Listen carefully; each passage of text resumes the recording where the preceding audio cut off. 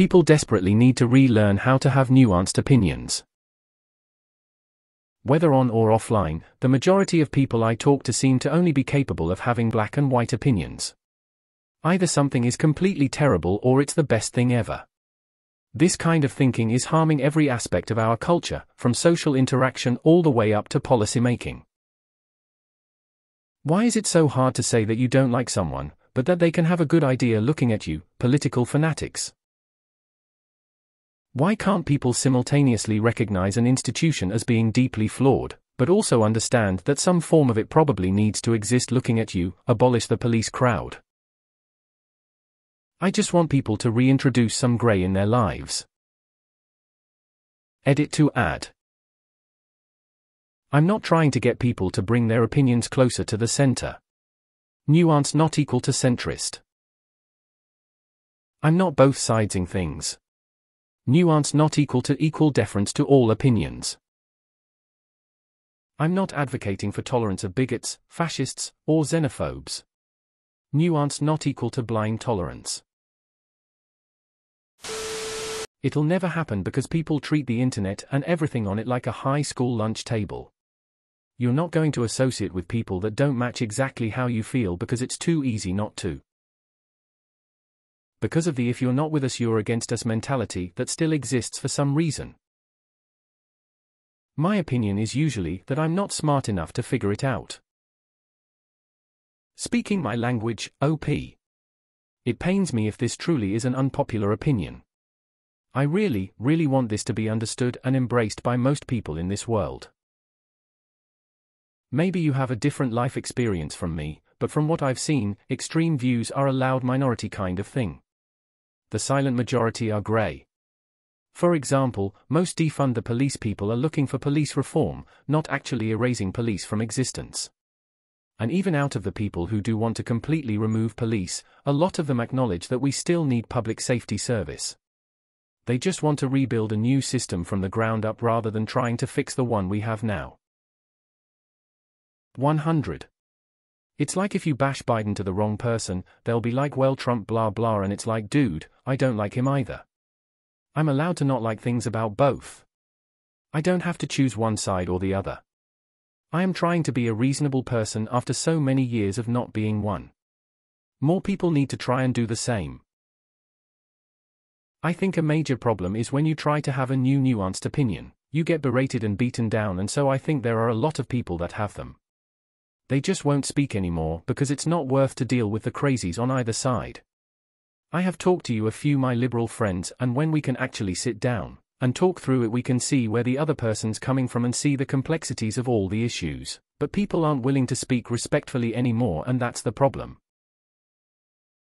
I've noticed this being super prevalent in entertainment.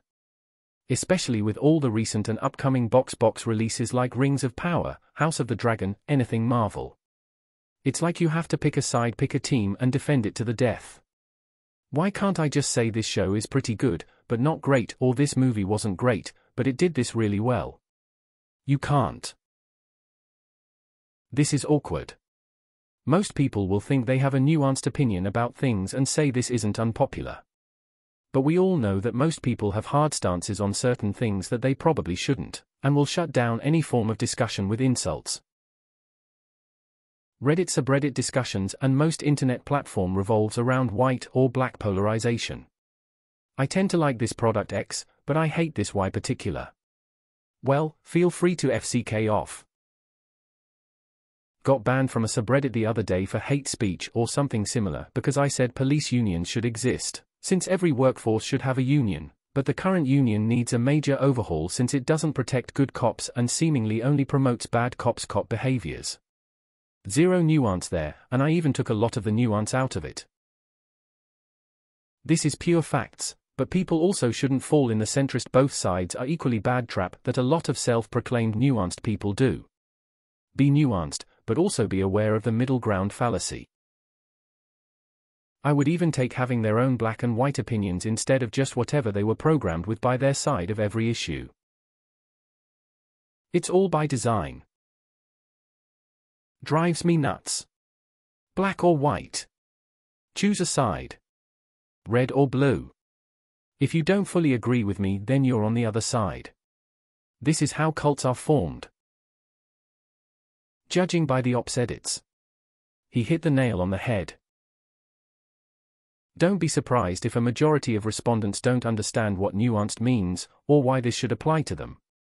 IMO, you are 100 spot on, but have fun trying to get that point across.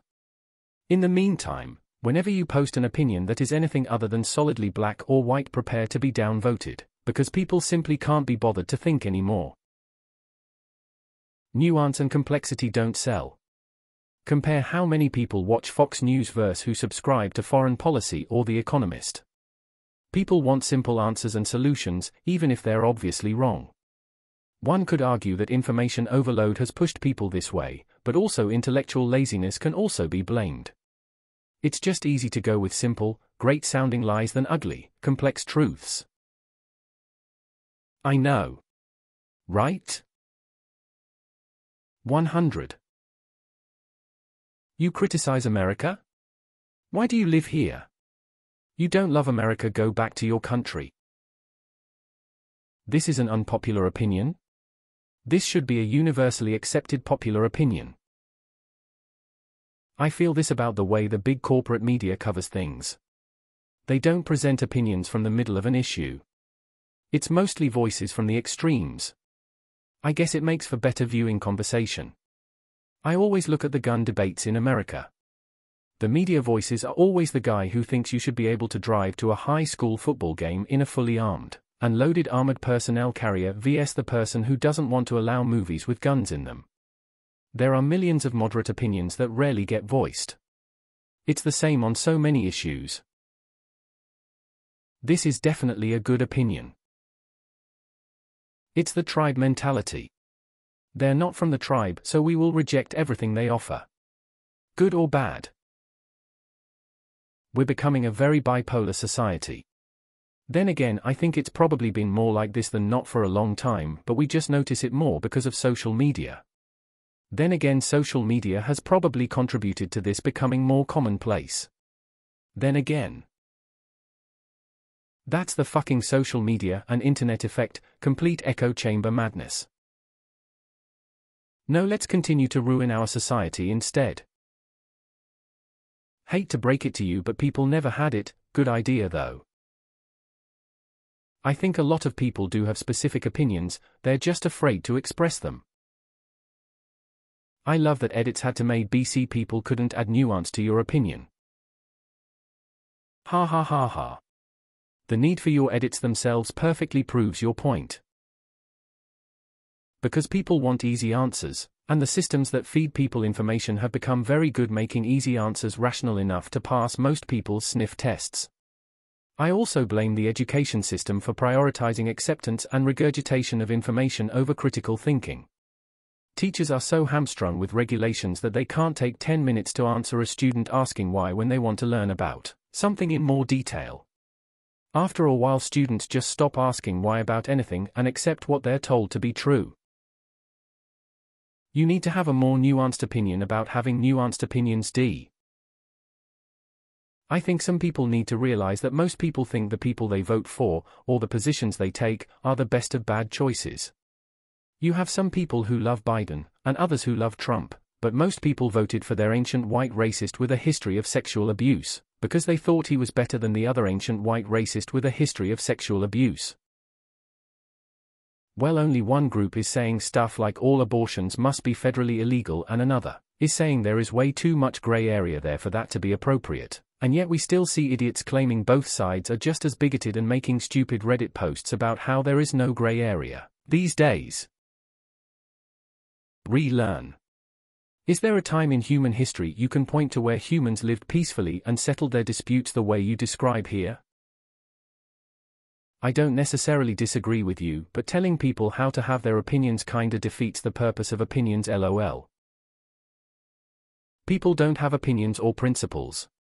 They have a team, aka tribe, party, group that they identify with and root for. Funny story, most Americans are actually in the middle of the political spectrum, the extremes just tend to be the loudest. It can be really fun when abortion, police, Black Lives Matter topics come up and you tend to just be a sane person.